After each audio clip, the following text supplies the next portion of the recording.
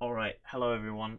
I don't normally do this sort of thing. I don't normally do tutorials, but this one, I've been struggling with this one for a really long time, and it got to the point where I couldn't find a solution, so I needed to learn a tiny bit of CSS code. I think that's what it's called, to get this to work. But essentially, I like to stream Spelunky quite a lot, and I like to have my controller configuration really simple. So if I just bring your attention to the controller here and the controller on the left here, I push the buttons, the stuff happens. We'll talk about the right in a bit, because that's what we're going to get to, essentially.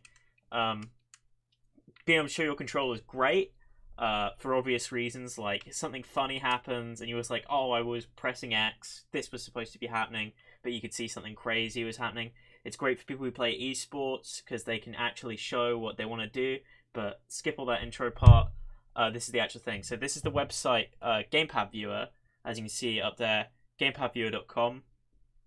Really, really good, pretty easy to use. If you have problems with it, just unplug and replug your controller and switch through these player parts.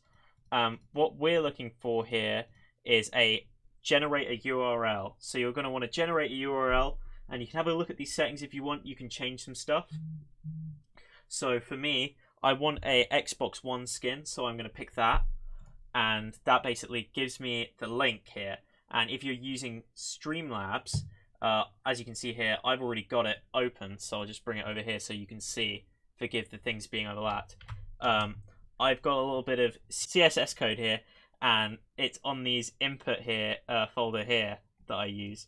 So this is the controller on the left here. This is what you should end up with when you copy your link and paste it into a browser source, is what you're going to look for. You can find that on add source. And you're going to paste your URL you generated in here. I hope this isn't too confusing. And this is called the custom CSS down here. And this is what we're going to edit. So I've got a little bit of code that we just inject. That's probably not the correct term, but we inject in here. So this is what I've put in here.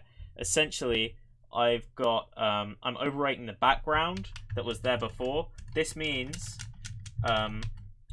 that there's no like background image of the controller, so you've only got the stuff you need, and it's not like filling up loads of the monitor. And that's much better. That's much more comfortable. It's much visually nicer, and you can still see the sticks as well. So it's much better than chroma keying it, and you don't get the weird aliasing on the outside. So you just take you probably don't even need this extra stuff. Just the background dot colon none is what we need.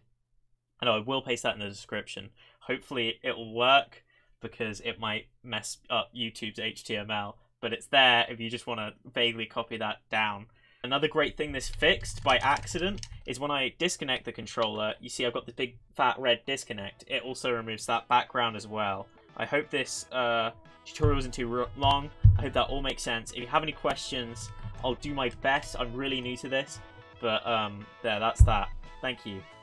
Hey, like an unladen swallow starts a fist fight. Your right to property is antithetical to Christ. Hey, the time is right, so if you got something to prove, so a fucking yellow and black triangle flag on your verse. I'd like to make a living kissing Bandcamp. See, I'm an animated and this main picture of Batman. The arrow logic and then been varnished anonymous. A topic, a market, and some fluffy handcuffs.